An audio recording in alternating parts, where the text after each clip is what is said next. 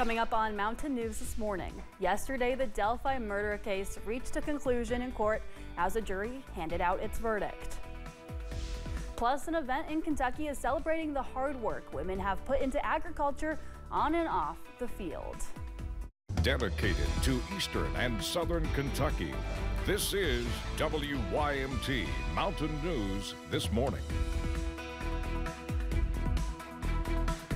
Good morning. Happy Tuesday. My name is Amelia Lee, and it's 6:30 on this Tuesday, November 12th. It's also time to check in with our friend meteorologist Megan Dusmall. And Megan, we've been talking about those cold. We've been talking about the weather we can expect. And for our friends who have not left this morning, what should they be wearing on their way out the door today? Well, you're not going to need a raincoat. We're looking nice and dry, but it is going to be a little chilly for some places, maybe a jacket. But if I were to be dressing up, I'd put on a sweater today, especially with the high temperatures that we have going on for this Tuesday. But let's take a look at that satellite and radar. As you can see, it's going to be nice and dry this morning. We do have some clouds that are to the east of us that's moving on through, but we'll be nice and sunny for most of the day. And as we look at the current temperatures, it's a little bit on the cool side. Again, you're not going to need like a winter coat, but a jacket might be necessary this morning. Most of the areas in the low 40s, 39 degrees in Williamsburg and Jonesville. But as we warm up throughout the day, those highs will be getting to the upper 50s for most of the area. Some places potentially hitting that 60-degree mark, 60 for Manchester, 62 for Harlan, Jonesville, and Monticello, and 64 for Jacksboro and for Middlesboro. But let's look at the temperature trend for the next couple of hours. We're starting off cool at that 45-degree mark, and we will be warming up about 10 degrees. And by the time that 3 p.m. hour hits, that's when we'll see our high temperature. And I'll have your bus stop forecast in just a couple of minutes. All right, Megan, thank you. Well, the verdict has been returned in a high-profile murder case out of Delphi, Indiana. Richard Allen was found guilty of murdering 13-year-old Abby Williams and 14-year-old Libby German in 2017. Prosecutors say Allen cut their throats and left their bodies near a hiking trail. Questions about Allen's mental health and a lack of DNA evidence came up during the trial. Ultimately, jurors found him guilty of 2 counts of murder and 2 counts of felony murder. Allen's sentencing hearing is scheduled for December 20th, and he faces up to 130 years behind bars.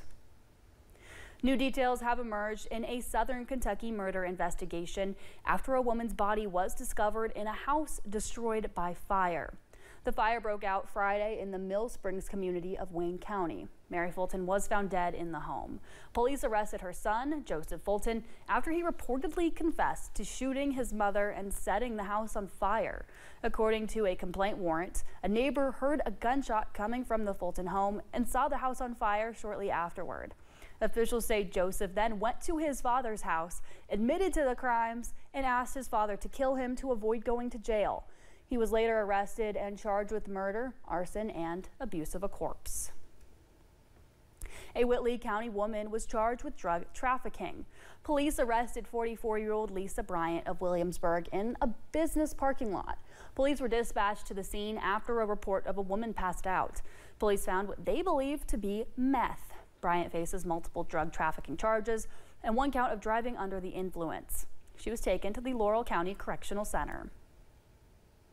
Crews responded to a home on fire in Somerset. First responders were dispatched to a home on Rainbow Terrace Drive. Crews put out the fire they say started inside a cooking stove. No injuries were reported, and the residents were able to return to their home. A new study highlights loopholes that could let kids bypass online regulations to buy e-cigarettes. Researchers looked at attempts to buy flavored nicotine vaping products from 78 websites and have them delivered to private homes.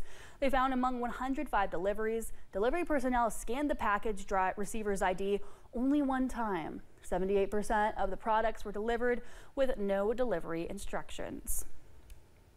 A Kentucky superintendent responded to a social media controversy involving a middle school choir.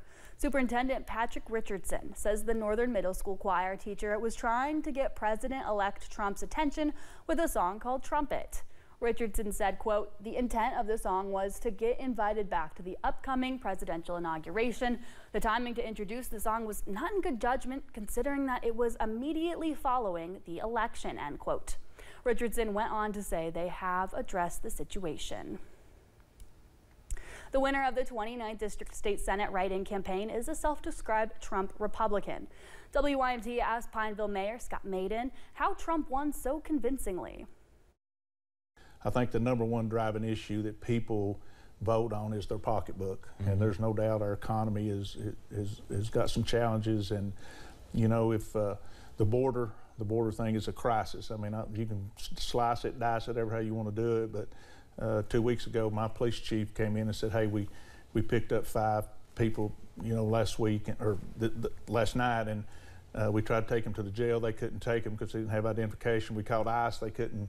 They wouldn't return calls, so we had to let them go. You can hear more from Scott Maiden on Issues and Answers, and you can find that on our website or the WYMT News app. A vote that will decide who will replace Mitch McConnell as the Republican leader in the Senate is scheduled for tomorrow. McConnell is stepping down from his leadership position. Senators John Cornyn, Rick Scott, and John Thune are running to replace him. Kentucky Senator Rand Paul has endorsed Rick Scott. McConnell has not said who he supports as his successor. Kentucky's governor will be in Lexington today for a tourism announcement. Andy Beshear's office says he'll unveil a new initiative to promote Kentucky. There aren't any specifics in the press release, and the plan is meant to help the economy, bring in new workers, and increase tourism statewide. The governor and leaders from across the state will give details at Keeneland this afternoon at 1. Dozens of women from throughout the state are gathering in Lexington this week. The Kentucky Women in Agriculture Conference brings together people from various backgrounds in the agriculture industry. Grayson Passmore talked with event organizers about how they hope to empower and educate a new generation of young women. Women have worked in Kentucky's agriculture industry for decades.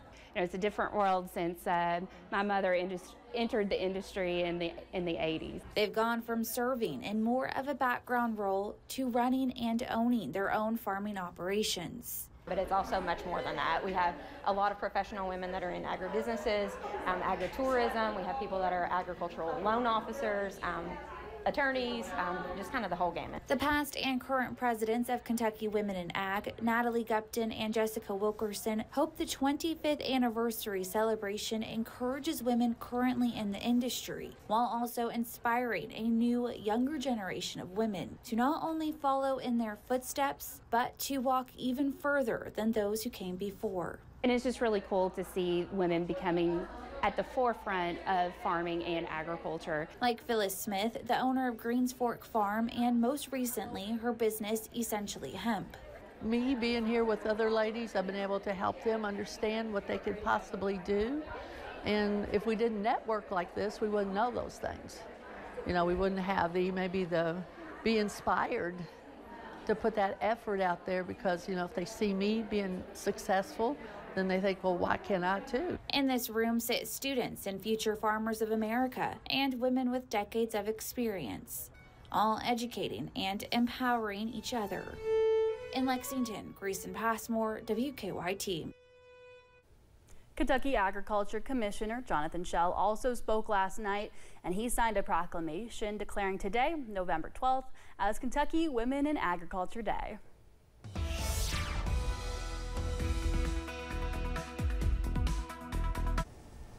It's going to be a nice and clear morning, and as we go to look at those temperatures, it looks like it's going to be a cool one too. You might need that jacket as you're heading out the door. Most of the area, we're seeing that 40 degrees, especially the low 40s this morning. Some places a little bit cooler. Williamsburg, 39 degrees this morning, so definitely a cool 39 in Jonesville as well. And as we look at those high temperatures for your Tuesday, we will be warming up, but not by too much. We're looking at the upper 50s for most of the area, potentially seeing that 60-degree mark passed in some cities, especially as you're traveling more towards that Tennessee border this morning. And as you look at that bus stop forecast, 45 degrees and clear skies as you're heading to school, and by the time you're heading home, 58 in sunny skies. Amelia.